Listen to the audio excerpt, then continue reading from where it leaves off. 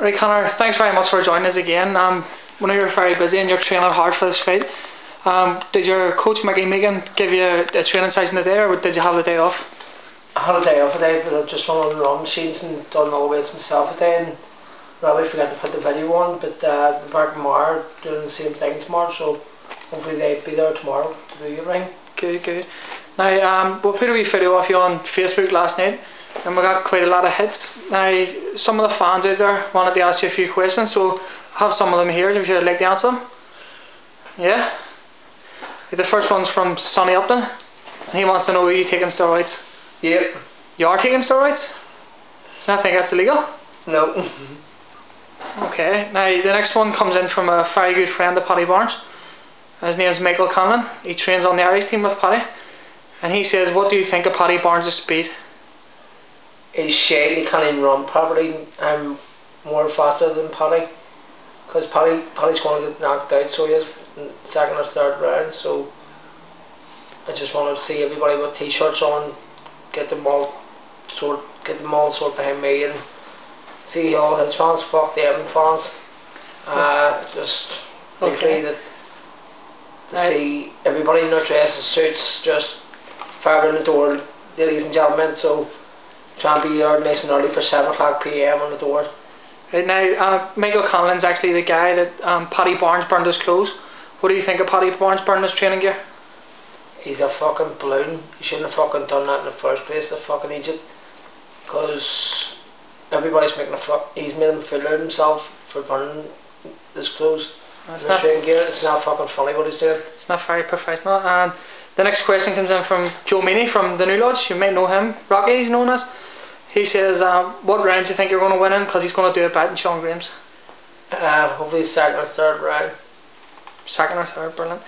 Now, we've got a question here from a guy from it's the south of Ireland called Lewis O'Mara, and he wants to know what kind of flowers you want for your funeral after Paddy Barnes killed you. All different ones. Okay, and Gerard O'Neill from Cliftonville, he wants to know, do you like hospital food? Because he thinks Paddy's going to put you in the hospital. No, I don't like hospital food.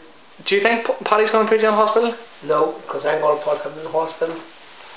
Okay, now we have a question here from Paddy Coakley from Manchester, and he wants to know, is there going to be ring girls on the night? Yeah, there's going to be 2 ring girls, one coming in and one going out. And are they your cousins? Yep. Oh, and the next one's from a girl, you might know her, Frances Fitzsimmons, is from the US and Oh, what? She wants to know if you can run, because she thinks Paddy Barnes is going to beat you as well.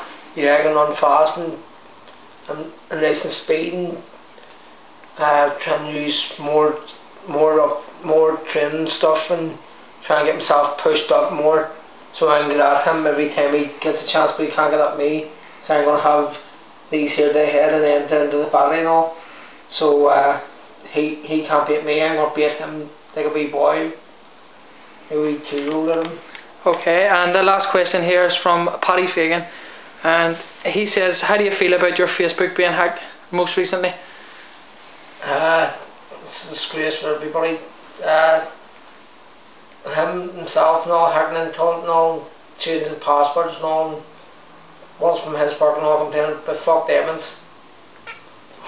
No problem. Now the last question here is, do you have a victory dance if you beat Paddy Barnes? You do? You going to show us?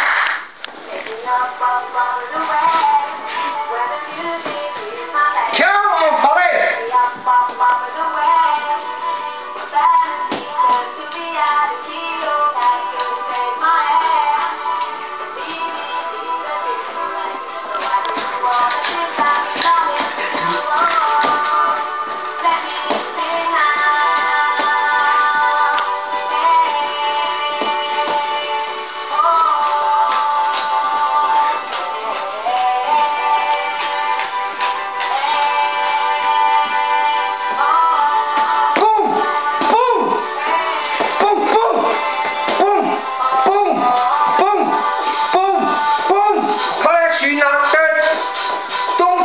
Me, boy, Kenny, now.